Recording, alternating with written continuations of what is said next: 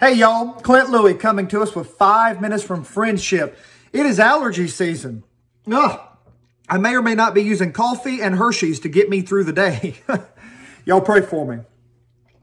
But we've been looking at the 12 disciples of the Lord Jesus Christ. And today I want to call your attention to a man who's only mentioned 4 times by name in the Bible. 4 times. So what we want to do is look through a little keyhole and see an entire landscape.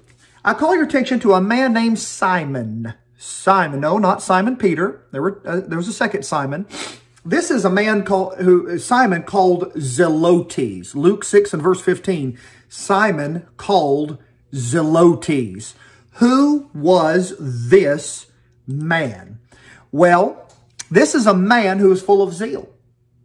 This is a man full of passion and fire. He's a man full of zeal. That Zelotes has the idea of one burning with zeal, a zealot. Simon the Zealot. Now, the zealot, the idea of zealot is a political designation. You know, it's like, what do you think of if somebody says communist, Democrat? What do you think of when somebody says Republican? What do you think of when somebody says socialist or patriot, whatever the case is? Well, Simon the Zealot. Now, zealots in Bible days, they were extremists. They were the militant, violent outlaws. These were people who hated Rome. Rome was the government of the day. Rome ruled even over Israel, over the Jews. They hated Rome with a passion. Even willing to go down to guerrilla warfare, guerrilla tactics, to assassinate Roman soldiers, Roman political leaders, and anybody else who get in their way. They thought they were doing God's work by getting rid of Roman political figures. Matter of fact, I'm reading here from Adam Clark's commentary, and he says the term zealot, it is very probable that this name was first given to certain persons who were more zealous for the cause of pure and undefiled religion than the rest of their neighbors. But like many other sects and parties who have begun well, they transferred their zeal for the essentials of religion to non-essential things, and from these to inquisitorial cruelty and murder.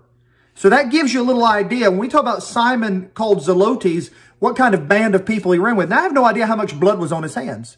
I have no idea if he ever engaged in an act of terrorism. But I do know that he was running with that party. That was his mindset. This man hated Rome with a passion. But, oh, what Jesus did for him. Jesus saved this man.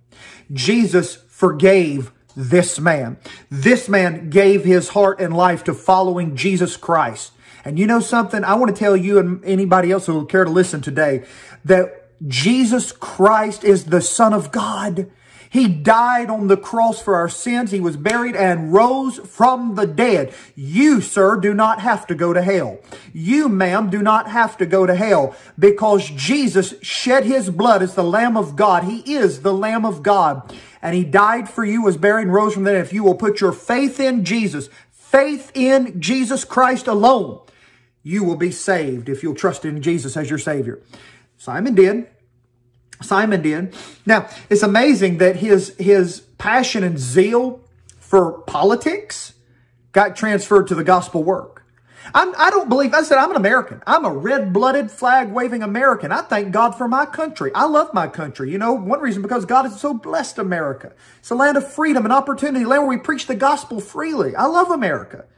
But I want to say this about it. That I don't want to spend my life just only making America a little better place from which to go to hell. What I mean is giving my life to a political cause, you know, sort of like I'm only happy if I get a certain person elected president. I'm only happy if I get a certain person elected to the Senate or to the Congress or a certain party in power. That's what makes me think everything's okay now. No. I want to spend my years getting people to Jesus Christ. I want to do everything I can to teach and preach the Bible in America. I believe the Bible will transform America, make America what it ought to be. And I want to put the emphasis on the gospel and on the Lord Jesus Christ. Yes, I love my country. And yes, I want to help my neighbor. But I want to help you most of all by getting you to Jesus. Simon the Zealot became Simon the Disciple. And I want to say to you, why don't you become whatever your name is and become the disciple of Jesus? Follow Jesus. Follow after him. Serve the Lord with all your heart. Give yourself to Christ. Live for Jesus each and every day. And let the Lord use your life. Can I tell you, you can be a blessing to your church family.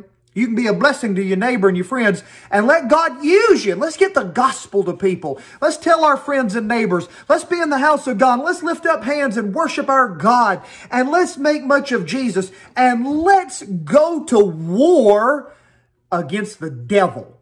Against the devil in spiritual warfare. And take the word of God.